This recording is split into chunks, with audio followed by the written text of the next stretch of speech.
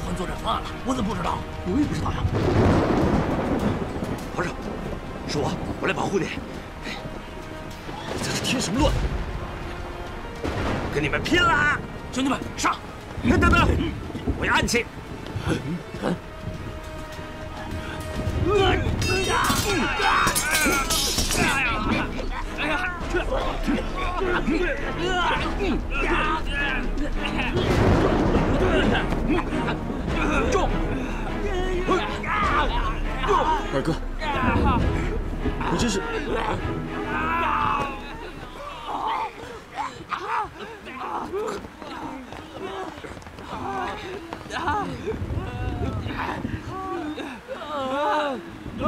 都给我拿下！是。皇上，他这是……我没事，让他留在这儿吧。你们先下去吧。是。走，都带走。来，是，走，走，快点。走。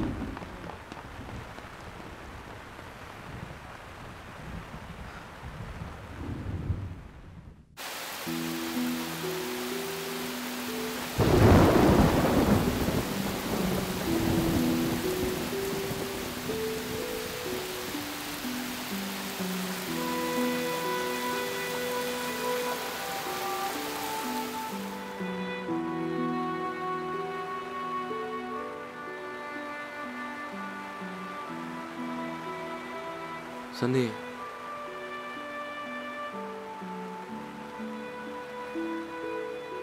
你还记得，你我二人是兄弟，我一直把你当做兄弟，没有把你当做皇上看，所以我才敢跟你顶嘴，所以今天才会出来救你。你呀，真是撞了南墙才回头，见了棺材才落泪。为何不一开始就选对了人呢？唉，说白了，我这人就是贱。哎，你夺走了我最心爱的女人，我原本是恨你的，我恨你为什么夺走了呢？却不好好珍惜，我甚至想杀了你，但是你偏偏有时候给我一些小恩小惠。虽然我嘴硬，不领情，但是我心里一直都挺感激你的。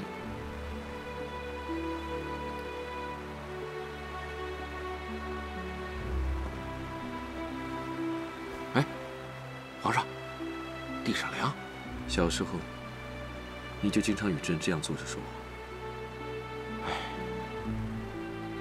三弟啊，你是个重情重义的人，可是你老是把自己的心藏起来。我原本打算恨你到底的，可是让我眼睁睁地看着你去死，我实在是做不到。我承认，我是个怂人。这件事上啊，我也怂了。今天要杀要剐，就随你了。三弟。二哥，应宇的事情，是朕对不起你。三弟，这个事情我早就想开了，不怪你。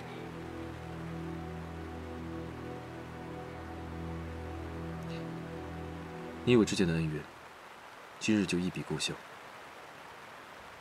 以后，你要好好的帮朕打江山。我可是曾经害过皇上的人，三弟还能信我？朕早就笃定，你是不会害朕性命的。三弟啊，论智慧，我真是一辈子都输给你了。对了，你刚才所说的独门暗器是什么东西？啊，这个是皇后娘娘亲自研制的，我走的时候绿篱送给我的，让我遇到危险的时候拿出来一撒。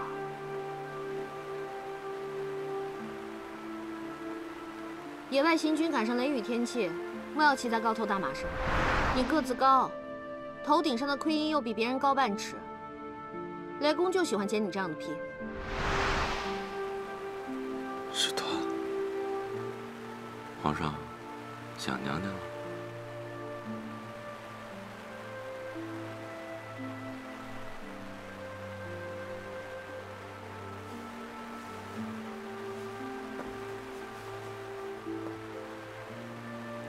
接下来还有很多事情要处理，顾不上想那么多。你先回去吧。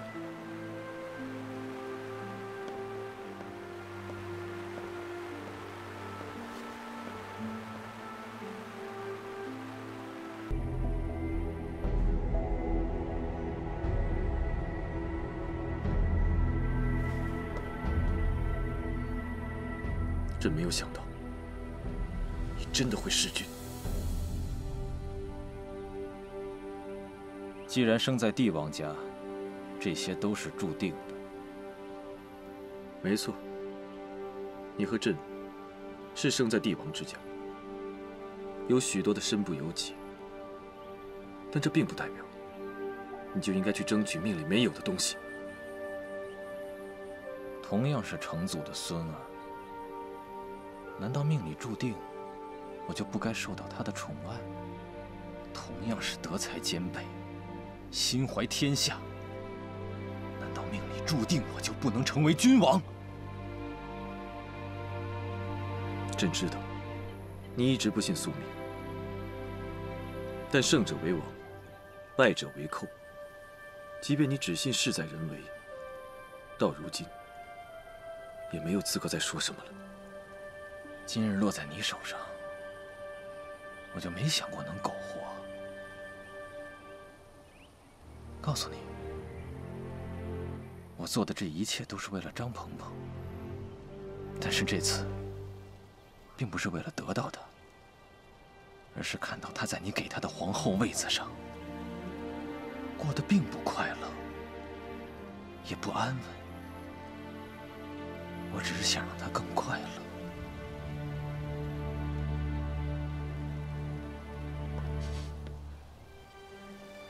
你可知道，张鹏鹏便是与你这一世最没有缘分的人。她注定是朕的皇后。如果你所做的一切都是为了她，那你便是害了她。原本她可以安然无忧地做一个皇后，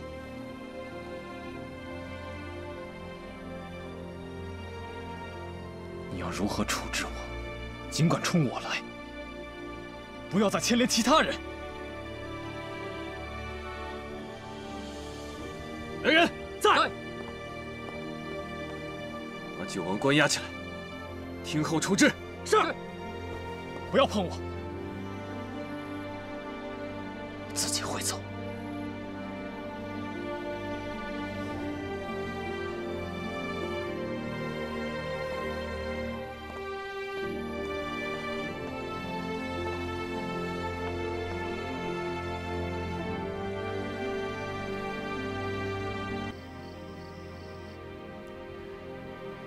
没想到我爹真的去给齐胜领兵了。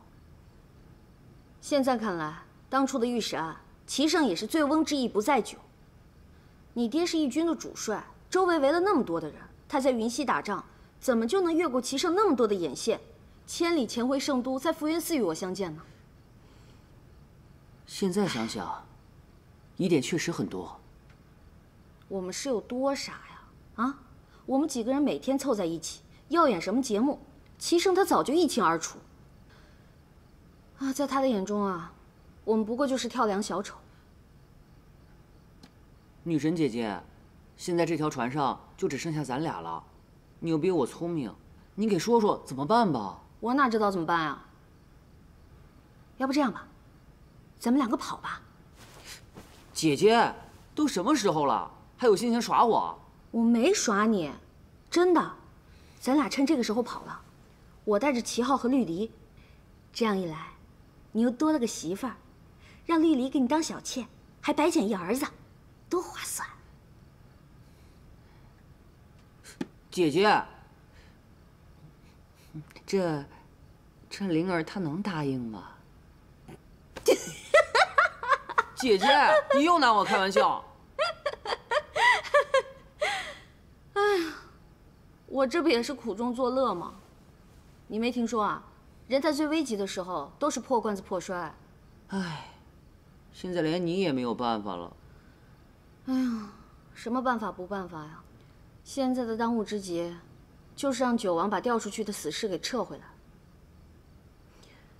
就怕他现在已经动手了，那样的话，恐怕就凶多吉少了。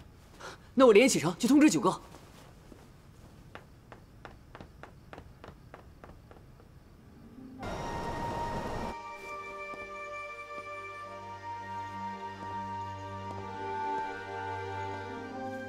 皇上，臣已经命我三儿子杨素亲自安排好对九王的看押。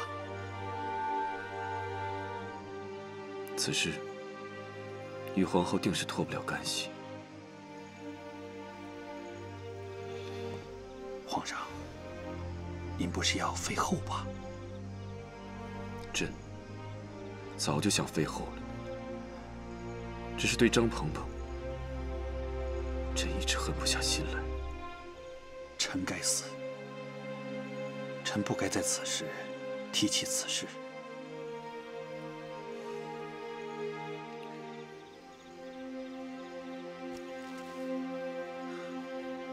这一封是交给太皇太后的信。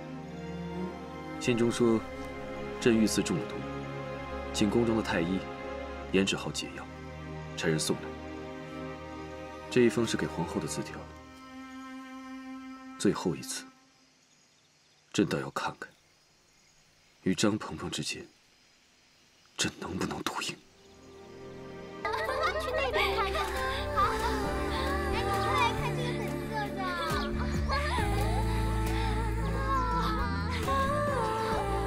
好多呀，真美。我有这点，我的请了你，真是好美哦。你看你，你看这个多美，真美。就是啊。王妃，你怎么了？来人啊！快来人啊！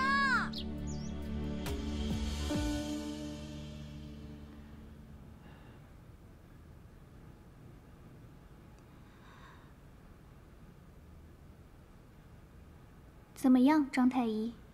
并无大碍，只是娘娘身体虚弱，臣回去开一副药调理一下便可。既然并无大碍，那就请你不要张扬了，免得太皇太后和皇后担心。你觉得对吗，张太医？是，娘娘。我的身体劳您费心了，改日一定重谢。娘娘好生休养，臣告退了。我这是犯了心病，是因为私立皇上过度才会晕倒的。哎呀，你呀，一定是嗑瓜子嗑上火了啦！哎，少嗑一点瓜子就没事了啦。父母，你这么着急把我叫过来，是不是又有什么消息了？啊？北边传来密奏，皇上遇刺了，刺客兵刃淬毒。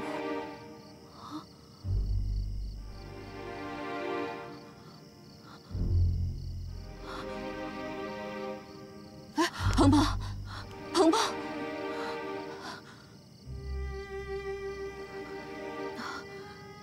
皇上他还活着吗？没有伤到要害，只是毒性极强。皇上现在已经昏迷了。咱们制出解药了吗？圣儿虽然中毒，可脑子还算清醒。兵器早已送回圣都，解药今早已经制出。可是要把解药送到皇上那里，至少需要10余日。也就是说，即使把解药送过去，也不一定派得上用场。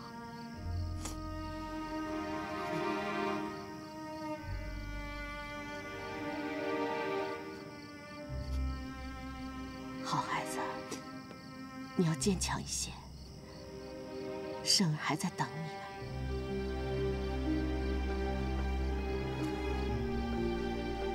这是圣儿让我给你的信。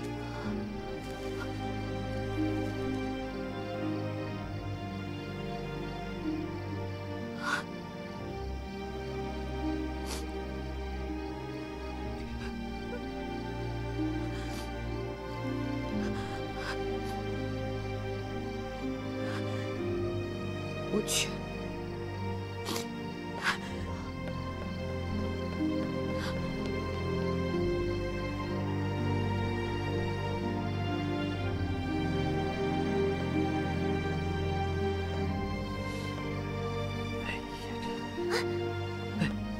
微臣给皇后娘娘请安。娘娘，什么事啊？张太医。怎么了？娘娘，哎，可是送去北漠的药出了问题。什么？不是。那是什么事？皇后娘娘，这臣实在不知如何开口啊！今日皇妃娘娘在御花园晕倒，微臣为她把脉，发现她已经有2个多月的身孕了。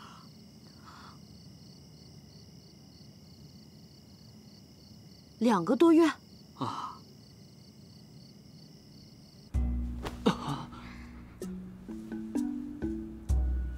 看我不折腾死你！娘娘给小人吃的是什么药？金戈。金戈？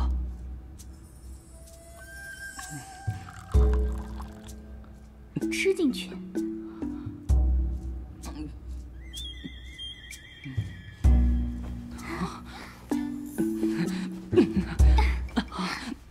皇后娘娘，您不能进去！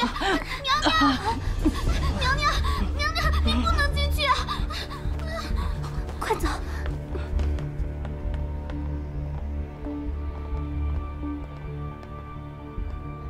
娘娘，娘娘，这么晚了，要去哪里啊？娘娘，嫔妾哪儿也不去啊。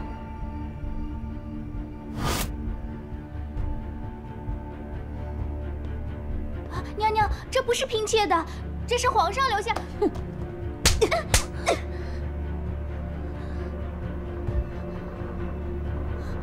娘娘为何突然打嫔妾呀？皇上走了3个多月，你肚子里2个多月的孩子是从哪儿来的？皇后娘娘饶命，娘娘饶命，嫔妾再也不敢了，嫔妾知错了，娘娘饶命，嫔妾再也不敢了，娘娘饶命啊！你不替皇上倒好，你昧着良心把皇上挂在嘴边，我都替他心寒。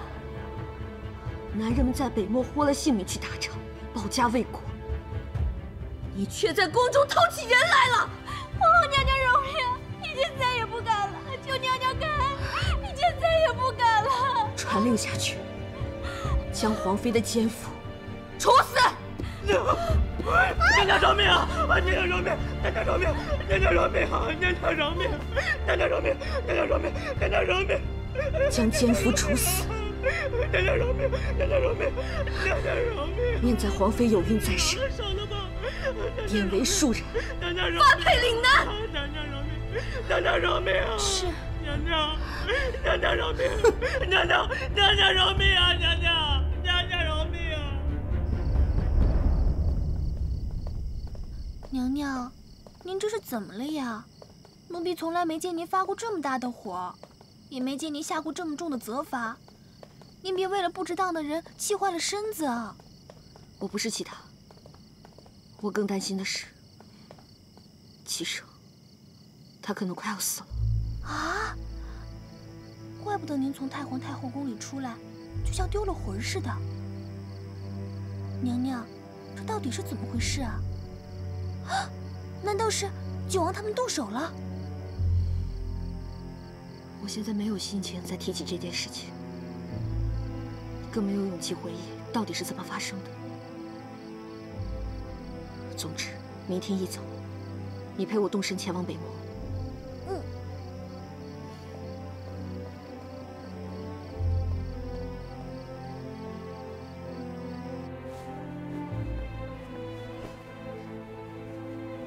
绿篱啊，我们是去送解药，不是去旅行，少装点啊。即便如此，也不能让娘娘苦着呀。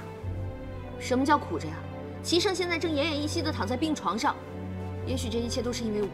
娘娘，怎么能说是因为您呢？我现在好后悔。齐胜走的时候问我会不会舍不得他走，我当时没有说出口，现在后悔都没有机会。如果当时我跟他说出了那句话，他也不会孤独地等死。娘娘，您先别把什么责任都往您自己身上揽。您先听奴婢说一句。现在说什么都没有用了，我恨不得造一架飞机，马上飞到他身边。飞机？娘娘，奴婢跟了您这么久，多少也是学到了点东西的。您怎么就不想想，皇上早就知道九王要在北漠谋反，定会有所防备的，怎么会突然遇刺呢？而且到现在也没有听到给九王治罪的消息啊！你说的这些我不是没想过，我就说嘛，我这个脑袋都能想到，娘娘肯定是留好后手了吧？这次真没有。啊！娘娘，别人的安危我可不管，但是您我必须得管。您就没有想过，皇上这次如果是故意把您引过去，您可就没有后路可退了。现在我真的想不了那么多了，我只想着，但凡有1/1000的机会，齐胜在病榻上等着我，这个北漠我是去定了。嗯。哎呀，这些都不要带了，奴婢不带便是了。别都拿走啊，绿篱，绿篱。太皇太后驾到！快！鹏鹏给皇祖母请安。鹏鹏，解药哀家给你送来了，哀家就不去送你了。哀家年岁已高，受不了那离别之苦。皇祖母，您放心吧，我一定把齐生好好的带回来。鹏鹏，你真的是个不寻常的女子，比哀家想象中还要坚强。若这次你们两个能够平安归来，一定要珍惜你们夫妻之间的情分。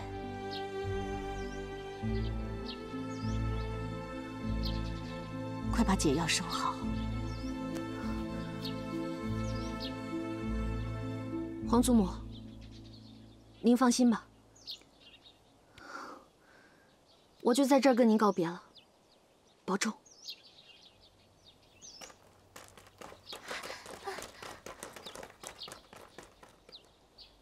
快，绿篱，娘娘，请上车。马车太慢了，我们骑马去。你把这匹马卸下来。是。你骑上这马，带上绿篱。娘娘，北漠的路途艰辛，骑马恐怕您会受不了。是啊，娘娘，还是坐马车吧。都闭嘴！卸马，速速启程。是。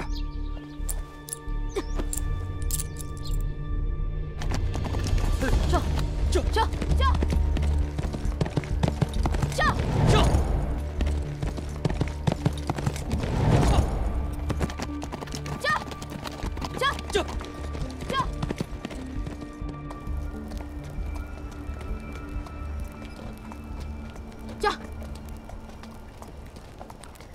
娘娘，马已经走不动了，咱们歇一歇吧。是啊，娘娘，刚才有好几次我们这匹马都差点撞树上了，再这样下去，迟早会人仰马翻的。我知道你们都辛苦了，可是皇上等着咱们去救命呢。我们已经日夜兼程8天了，就算人能硬撑着，马也走不动了，歇一歇才能走得更快些。行了，大家都累了，那咱们就在这儿歇会儿吧。来。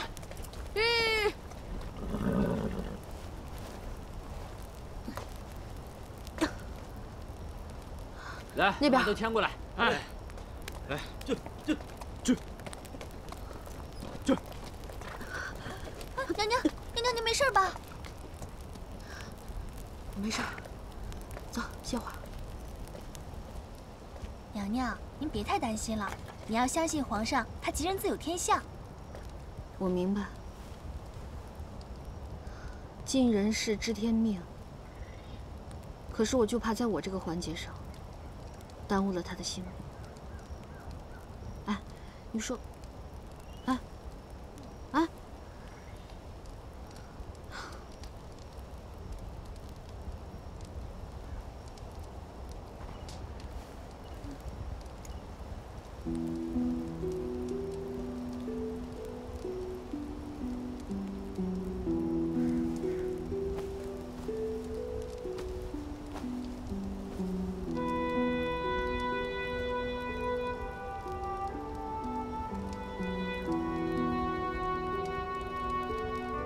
此次朕走了，不知何时才能再见。你会舍不得朕吗？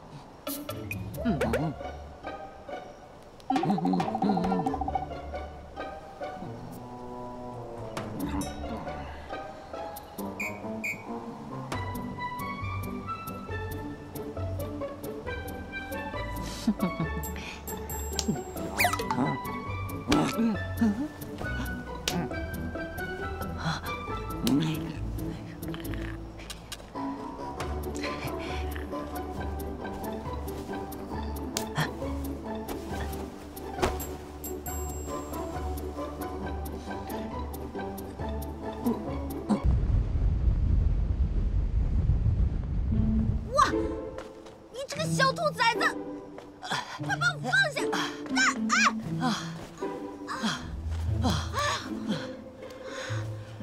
累死我了！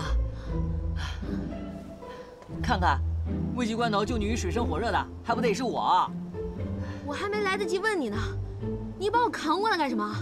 当然是冒着生命危险救你呢。谁让你来救我了？我哪有什么危险了？对了，我不是让你去找九王给他送信吗？现在齐胜那边怎么还出事儿了？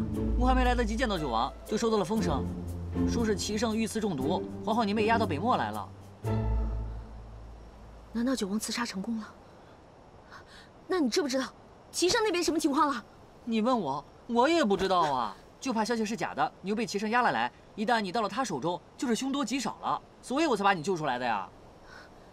哎呀，你脑洞也太大了吧！你哪两只眼睛看见我是被押过来的？难道你是自愿来的？我是自愿来的。那你是来干什么的呀？你管那么多干什么？人家这不关心你吗？好了，我这不挺好的，也没什么危险吗？你赶紧回去吧。还回去干嘛？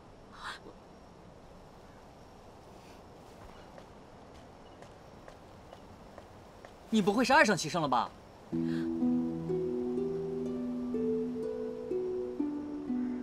你胡说八道什么呢？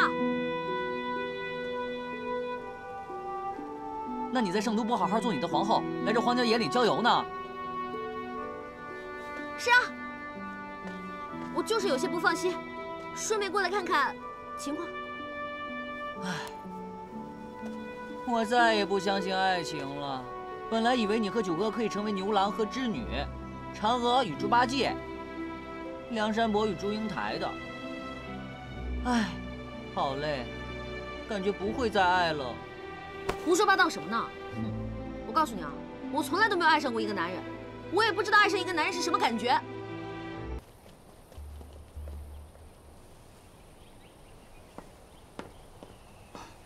皇上，大事不好了，皇后在半路被人掳走了。什么？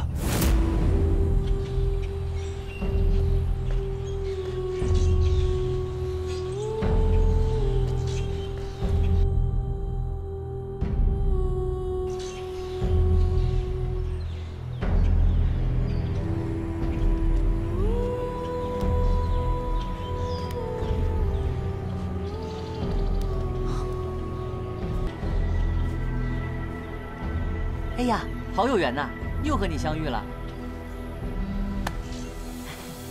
哎呀，哎呦，圆你个头啊！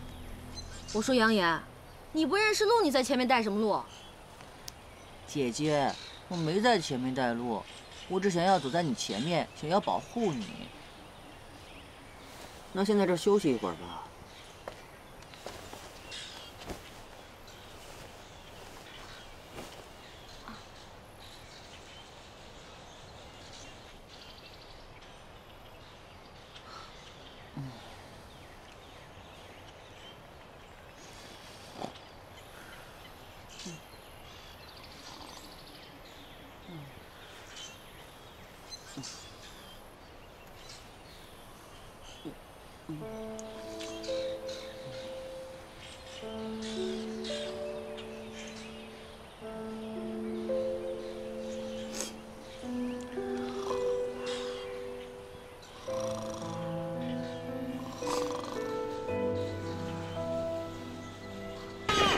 皇后娘娘，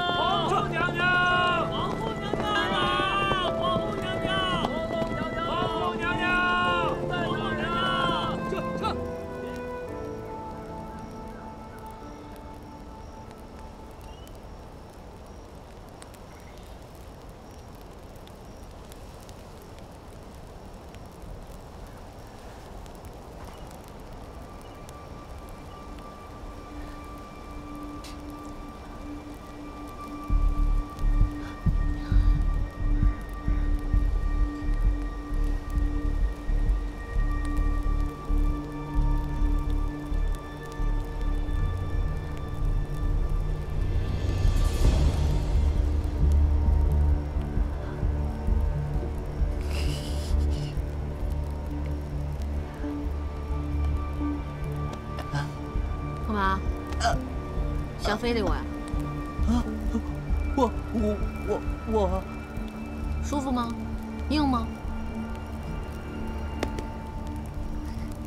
好硬啊！我懂你年轻火力旺，这荒郊野岭的孤男寡女，你难免心中有一团火。但是你也不能对你哥哥我下狠手啊！谁要对你下手了？我是知道你有解药了。要是齐胜拿到解药，咱们都得死。我没想那么多，反正只要齐胜不死，怎么都行。我就说吧，齐胜给你下了什么迷药，竟然为了他扔下我们一船的人。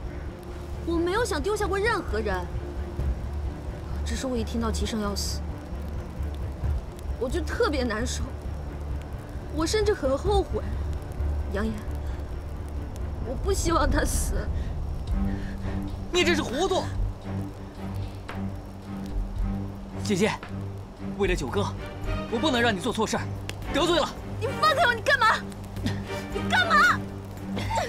杨言，你放开我！杨言，你别碰我！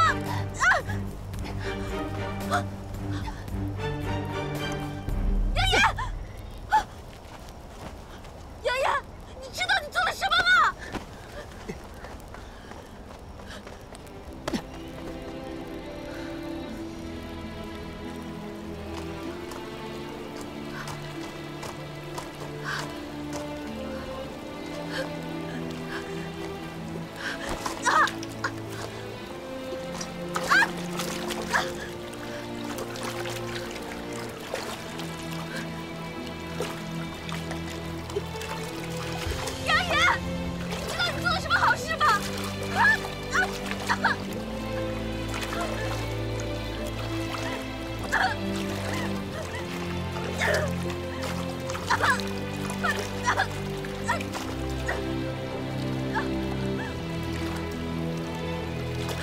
真的，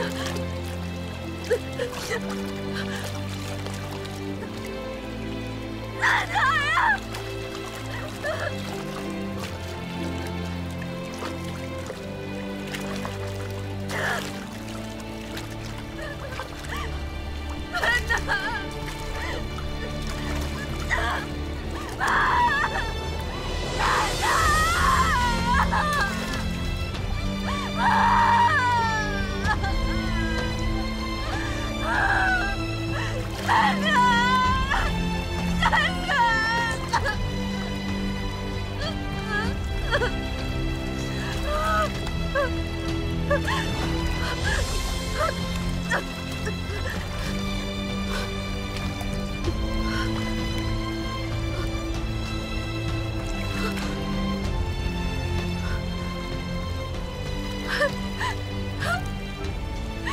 找到了，找到了，找到了！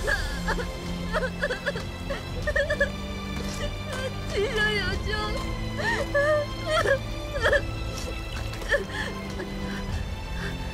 爷爷，拉我一把！你干什么？我虽然没有洁癖，可你这也太脏了吧！你有没有良心？你忘了你媳妇儿谁介绍给你的？那好吧。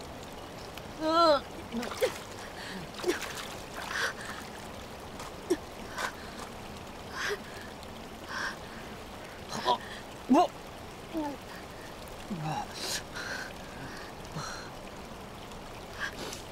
万万没想到，万万没想到，我的女神大人竟然为了男人，变成了一坨翔。哎呀，哎，真是形象尽毁，形象尽毁啊！你以后还怎么面对我呀？切，你不知道的事情还多着呢。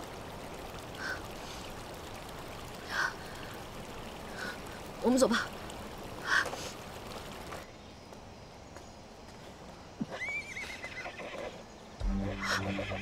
什么声音？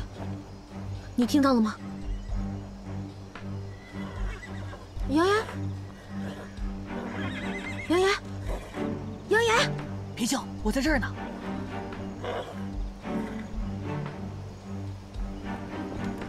撤！哈！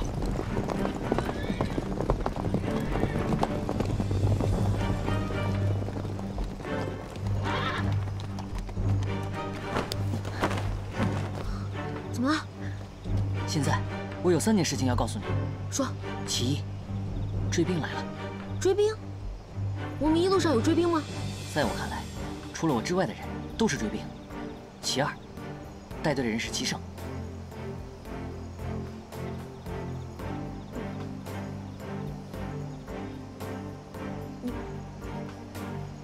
你说齐胜？他还没死，他还活着，你没看错。真的是齐胜。其三，我打算自己跑了。哎，杨爷，你大爷！你得帮我上书，让我看看到底是不是齐胜。真的是齐胜，还有什么不信的呀？除非我亲眼看见，否则我就不相信。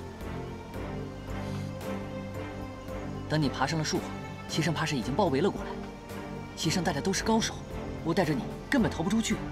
而且他既然没事儿，那九哥一定出事了，我得去救九哥。那你不能把我一个人撂在这儿。姐姐，真没法子了。九哥此刻已是生死难料，如果一定要在你俩之间选择一个的话，我选九哥。皇后娘娘，皇后娘娘！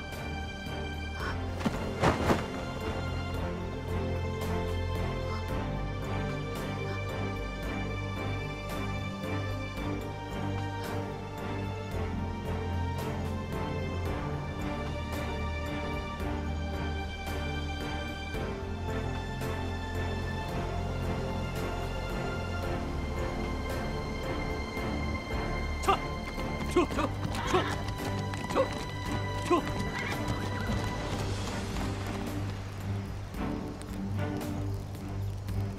皇上，前方有不明物体。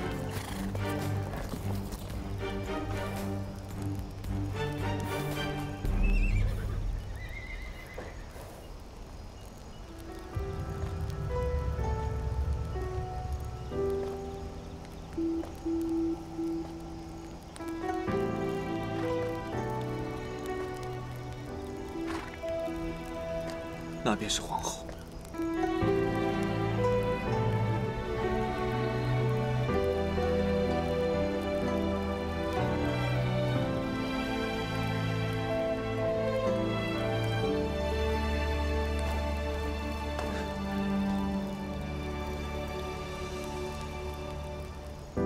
如果红颜并不曾淡薄，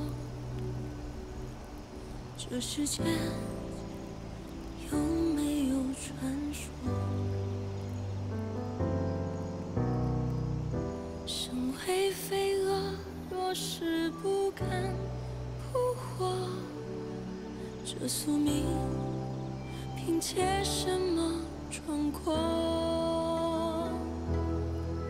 似零落，缠绕着，似枷锁。心中雨过，你受苦了。飞舞着坠落，美丽啊，相思而活。爱若能残破，终究是寂寞。忘却了前因后果，苦守的执着，虚晃的一诺，空耗着青春虚脱。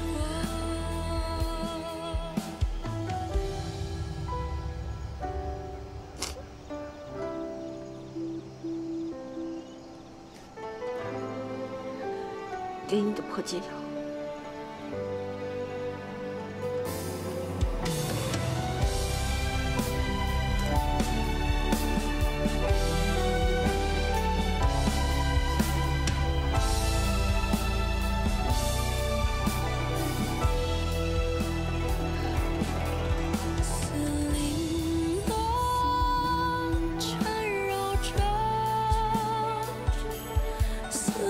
枷锁，金装雨过，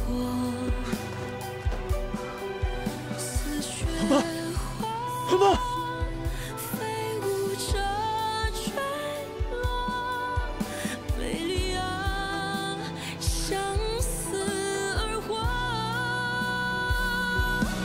爱若能残破，终究是寂寞，忘却了前因后果，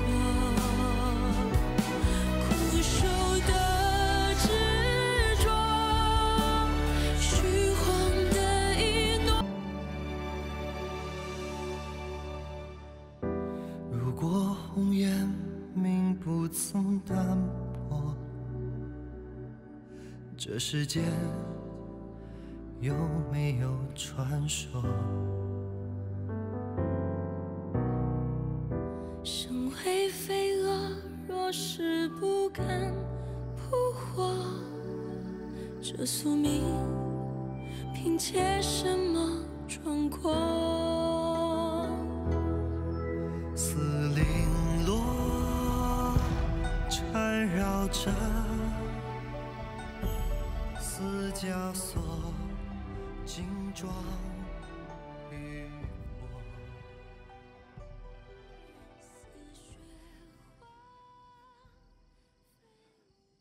皇上，恕臣多嘴。您在皇后娘娘身边守了这么些天，也该好好休息休息了，不然身体会吃不消的。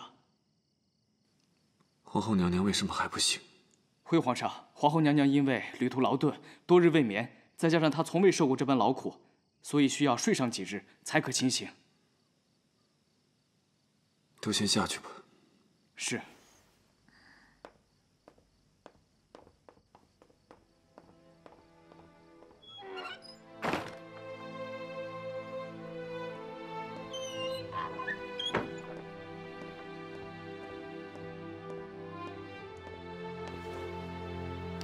启禀皇上，粮草运到了。好，传令下去，所有人休养生息，备战待敌。是。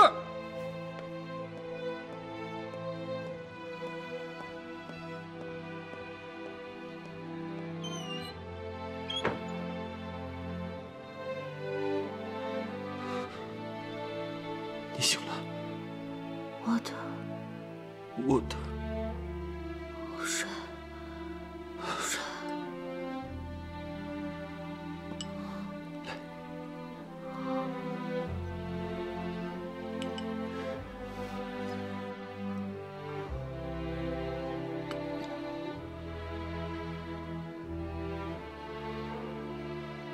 你为什么要骗我？才刚醒来，就不要浪费力气说话了。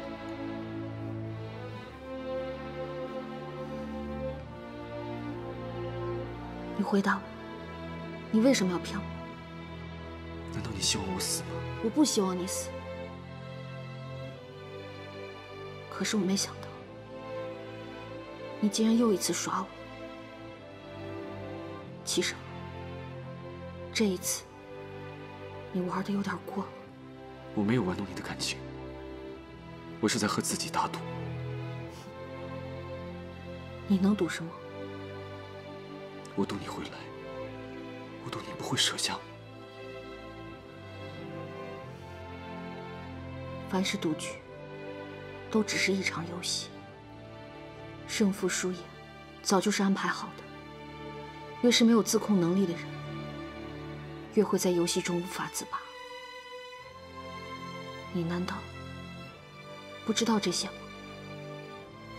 对你，我的确是失控了，所以我才不得不赌。我屡次三番给你选择的机会，其实都是在和我自己赌。我庆幸，这最后一次，我终究没有失去你。你认为你一直在让我选择，在我看来，你不过是一次次的在玩弄别人的命。你误解我了。我之所以大费周章的给你选择的机会，那都是因为我心里有你。我永远无法做出伤害你的事，更希望你能被我感化。你这种表达感情的方式，我接受不了。过去的事情，就让它过去吧。你能来，我就已经心满意足了。今后，我不会再骗你了。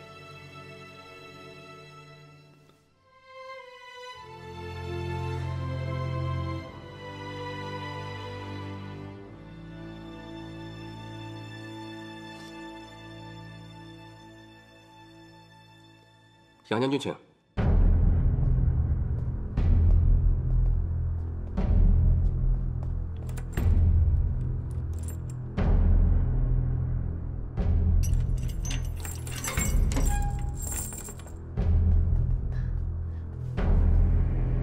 九哥，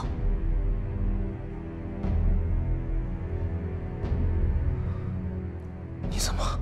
我是偷了我三哥的令牌和钥匙来的。虽说我比他帅了点儿，但还是没被认出来。杨言，我不想连累你们，你快走吧。哎呀，九哥，我办事儿你放心，是不会露出马脚来的。哎呀，九哥，都这个时候了，别思前想后了，快跟他换了衣服。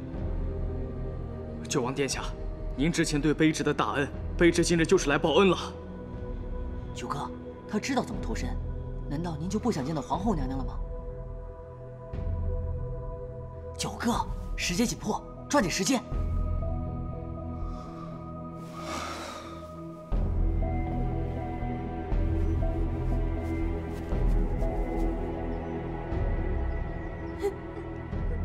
娘娘，你怎么还不醒呀？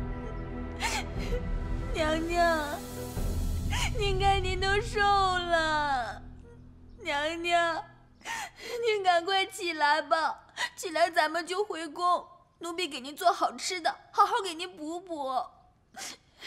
娘娘，您听到我说话了吗？你怎么还不起来？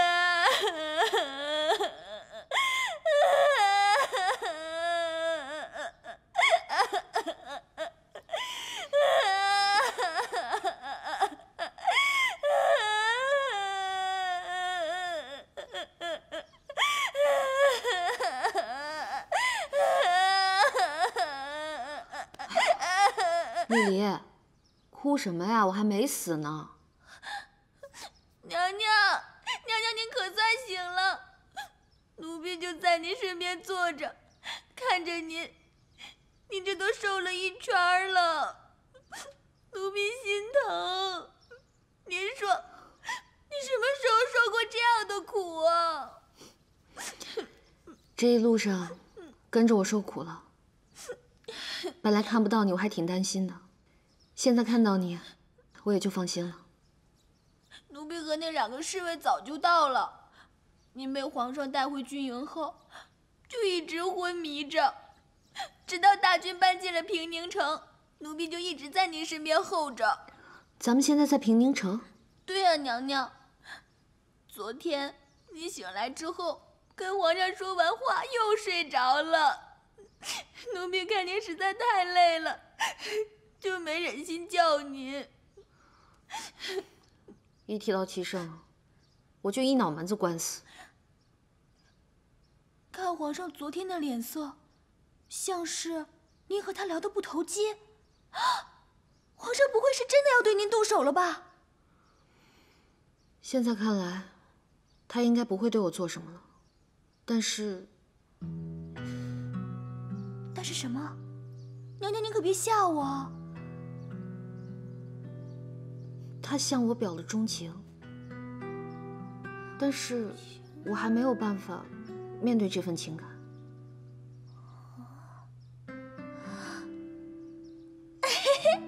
娘娘，皇上对您表钟情，这可是天大的喜事儿啊！什么喜事儿啊？皇上是什么样的人，你不清楚啊？他曾经对我好过，也曾经想要过我的命，我的喜怒哀乐，甚至我的生死，都被他掌控着。我不敢接受一个这样的人。娘娘，皇上现在忙着战事，您又不辞劳苦的来了，就别再跟他置气了。我也没什么可置气的，只是我明白了他对我的心，我反而不知道该怎么面对他了。不知道九王那边怎么样了？唉，娘娘，您说男女之间的事儿，怎么都这么麻烦呢？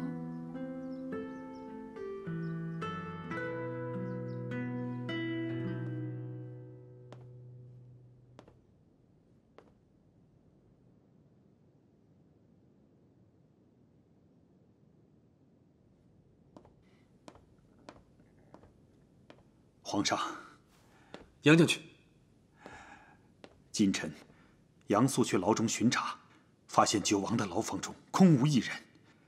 经臣调查，疑似是臣的逆子杨炎和他的狐朋狗友帮九王逃的狱。不过，臣已经派人速速抓捕九王和他的同伙。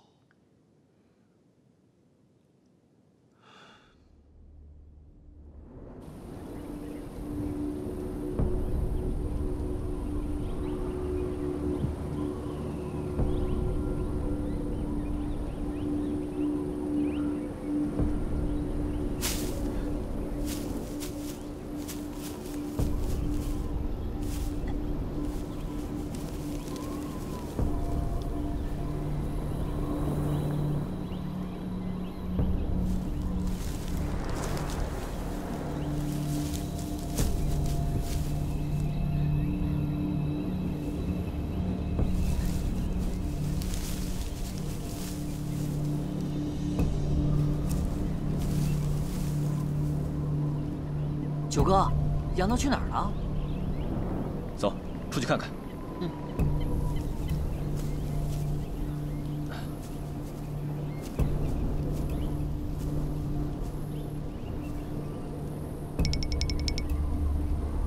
九哥，那人放羊去了，我们出去吧。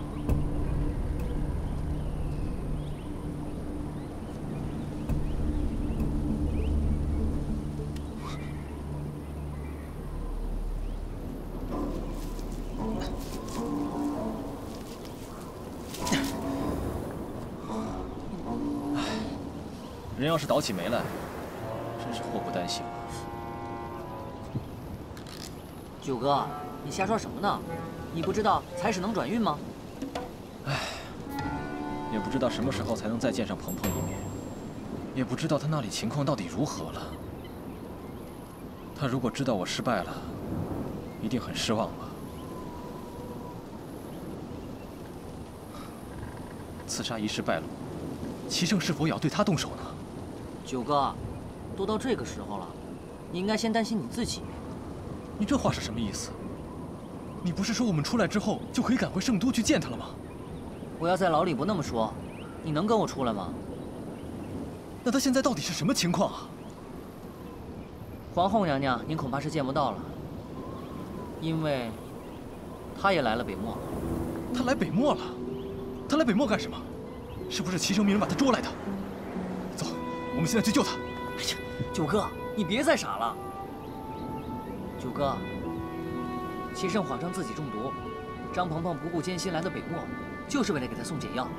他现在没准正在将军府里吃燕窝呢。你这话是什么意思？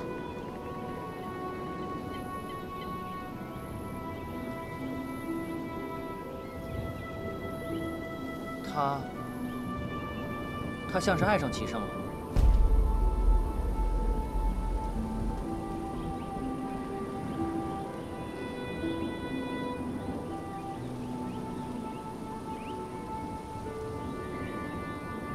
不行，这其中定是有什么误会。我无论如何也要和他见上一面。九哥，你冷静一下，你现在回去就等于是送死。不如让我回到平宁城，打探一下消息，再做打算。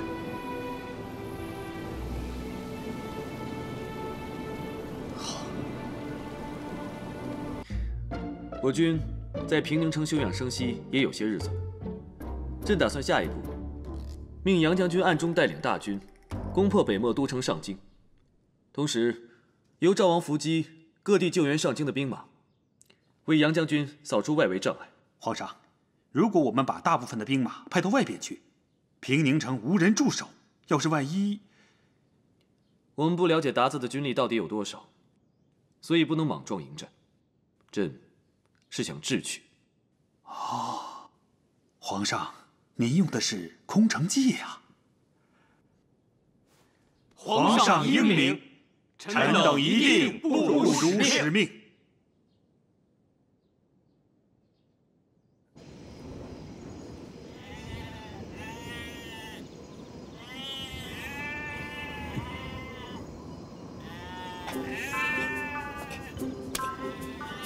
啊！羊屎，新来的羊屎！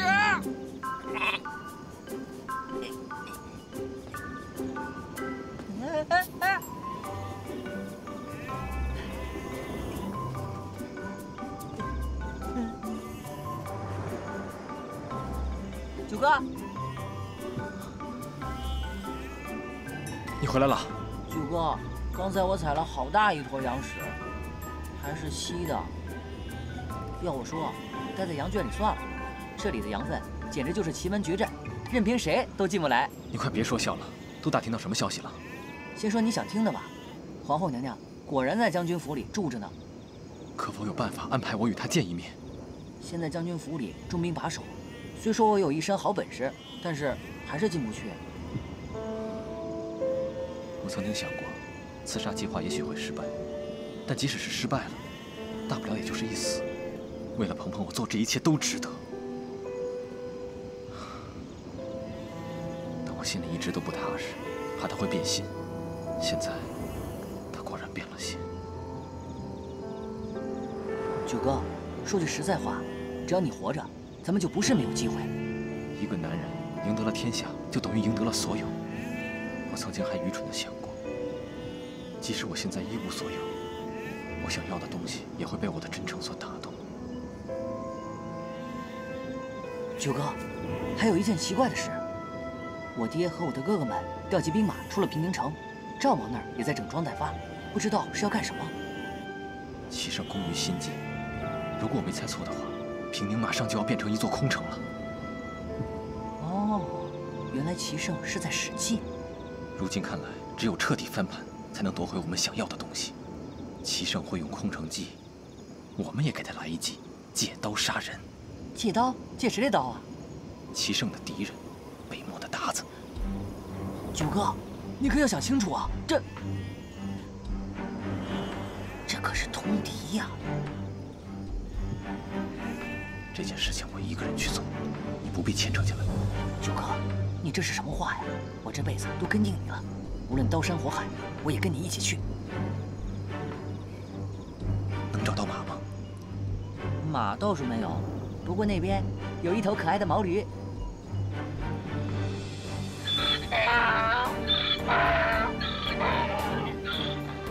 走吧，九哥。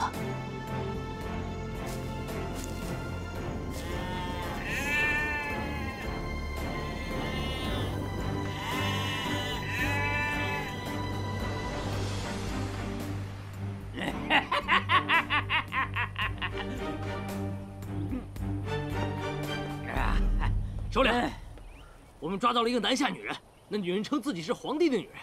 什么？皇帝的女人？你带进来，带进来。是。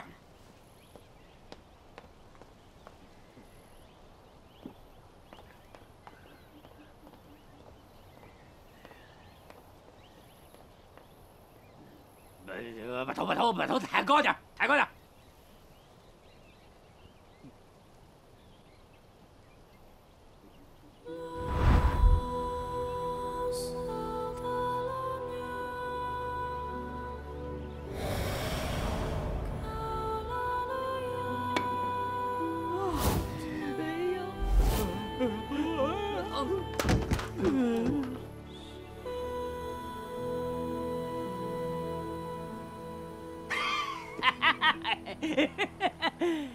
你真是南下皇帝的女人？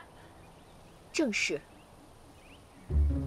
就你这点姿色，还是皇帝的女人啊！皇帝的女人怎么会孤身一人来到这里？你的话不可信。皇上带兵到北漠打仗，我心里舍不下他，就偷偷跑出来，本想一路跟随，没想到竟被你们的人给捉住。切，空口无凭，我怎么信你的话呀？信不信由你。告诉你，我是皇上最看重的人，你若敢伤我一根毫毛，皇上定会要你们好看。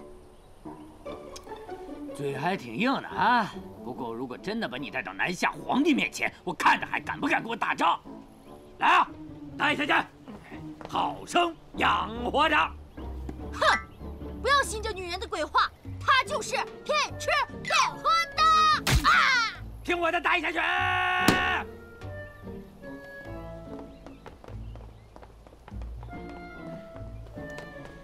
首领，有个自称南下王爷的人求见。这南下人什么情况啊？啊，一会儿是皇帝的女人，一会儿是皇帝的兄弟，这都什么情况？带进来，带进来！是。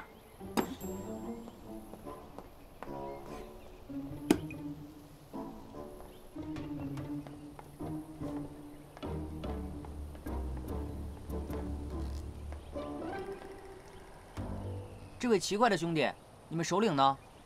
在这儿呢。哎呀！我就是北漠的首领。你们谁是南下的王爷？在下就是南下来的九王爷。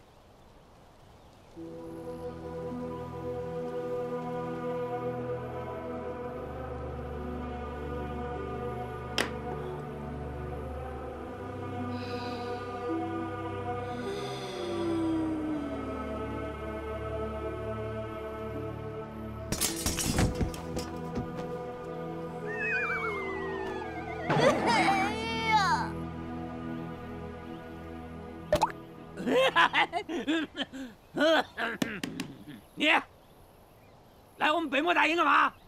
我是来帮你们的，有些事情，我猜你应该是想知道的。啊？什么事儿啊？说来听听。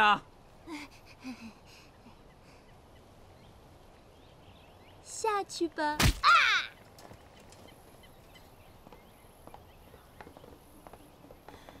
努曼迪。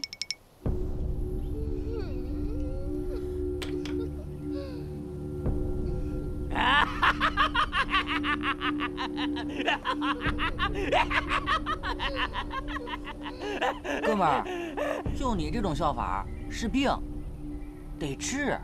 杨岩，治啊，治！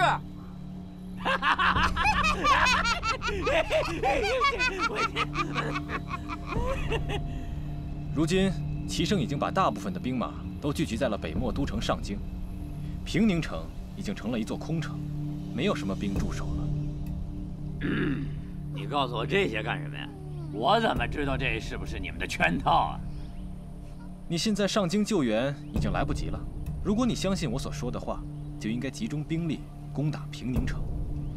南下的皇帝就在那座空城里，拿下了平宁，灭了御驾出征的皇帝，那成功就唾手可得了。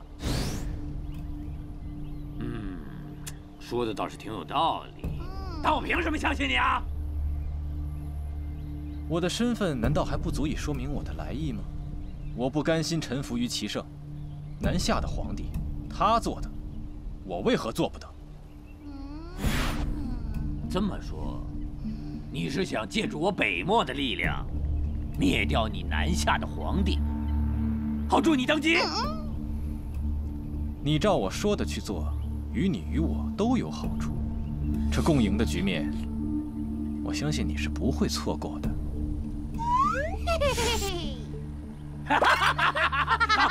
我信你，我信你。出门打仗吧，就得殊死一搏。